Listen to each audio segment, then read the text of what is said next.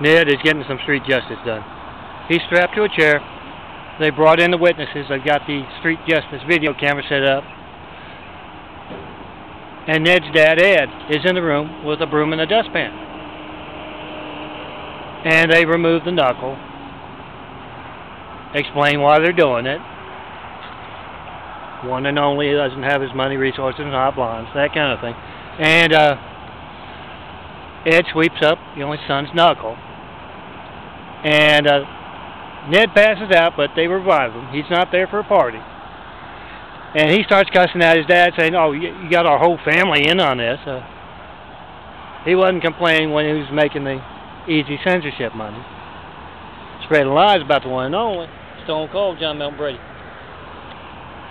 But Ed's not in a good mood himself, and he kind of says, "Well, son, I'm sorry. They're taking stuff off of me, too."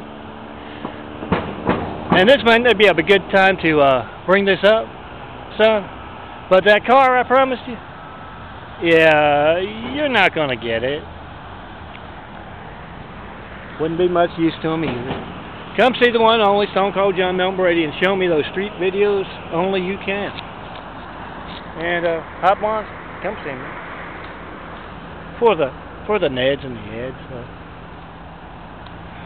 if you know any.